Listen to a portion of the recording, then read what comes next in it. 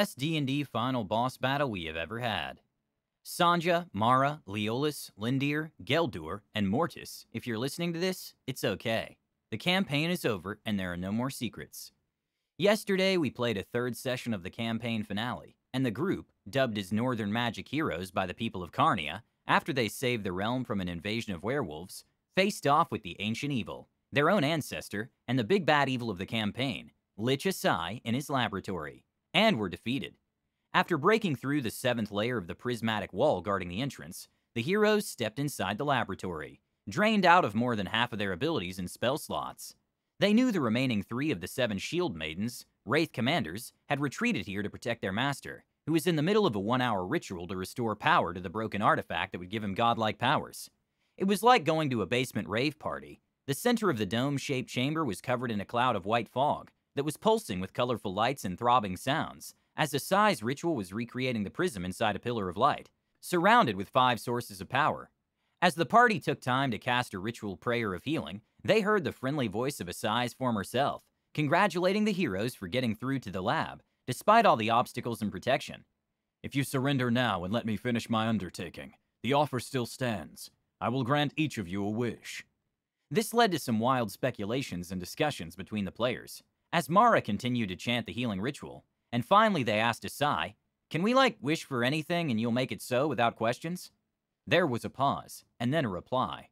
"My children, of course I will not be able to let any of your wishes interfere with my own plans, but you can have this realm and do whatever you like. My thoughts are elsewhere." The healing ritual was complete. The heroes gave each other a meaningful look, and charged into the lab. F this guy, and his promises. Time to roll initiative. Winning initiative, Sanja the Barbarian and Lindir the Warlock crossed the chasm surrounding the lab center, and rushed inside the fog cloud, finding themselves blinded. Visibility inside the fog was an arm's length, but they found 2 of the sources of power for Asai's ritual. Special material components inside great ornate chests, with their lids held halfway open by an unseen force. Yes, there was the bucket of dragon blood the players knew about, and a brain of some unknown creature. When Sanja was trying to spill the blood bucket, she got bitten, as the chest was protecting the energy source. It was a mimic. Yes, I finally found a reason to put a mimic into my campaign. But Lindir Eldritch blasted the brain into bits before the chest could react, effectively shutting down Asai's party. And Asai was next in initiative. The Lich was not happy. The cloud of fog provided cover not only for Asai, but his simulacrum as well. Note, for encounter balance, I had removed the 9th level spell slot from the simulacrum, and ruled that it does not have legendary actions or resistance. On their turn, Asai retaliated on Lindir, who broke his ritual and spent his only 9th level slot. Lindir was hit by power word kill and was out. Note, Lindir with his cloak was permanently invisible, but Lich had no issue targeting him, because Liches got true seeing. Sanja was incapacitated by the simulacrum's power word stun. The others in the party could not see what was happening, and could not target Asai. Also, they did not dare to cast big fireballs in the center, being afraid of hurting their friends. I had decided up front that a fireball would have evaporated the fog cloud. They engaged the remaining shield maidens instead. As the 2 heroes inside the fog could do nothing, and the rest were fighting wraiths, Asai and his simulacrum moved on to some area of effect spells. The fog cloud turned into a poisonous cloud kill, and the rest were hit by a fireball. Things started to look bleak as there still wasn't anyone in sight to target. The only hope was on the fact that Cloud Kill rolls forward 10 feet every round, and this way Asai was finally revealed, afloat in the air. His staff gives him the ability to fly, a scorched pitch-black skeleton with burned remains of a cloak fluttering around him. The others finished off the wraiths, and blasted the simulacrum to bits, but Leolis the wizard was also dropped to 0. Asai's legendary action cantrips were lethal, as he took the heroes down one by one with Rays of Frost. 4d8 cold damage. The Barbarian managed to pass a save against the stun, but could not get out of the cloud kill before she was killed by the poison. Despair creeped in, as Asai used his movement to fly inside the remaining cloud of poison. Immune to it and once again heavily obscured and out of sight, whispering in the chamber, "Surrender.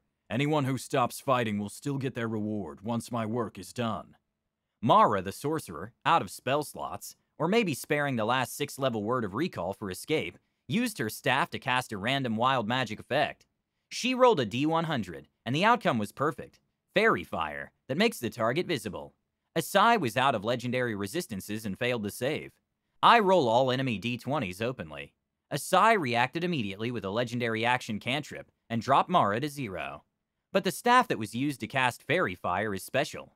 It is a gift from Nine Hells, a soul-collecting device from Zariel herself, and I ruled the Fairy Fire stays in effect without Mara's concentration. Only Mortis the Grave Cleric and Geldur the Moon Druid were standing, and they closed in. Mortis had his biggest 6th-level spell slot left. We had played for hours, and the pressure was on. What will you do? I cast Blight.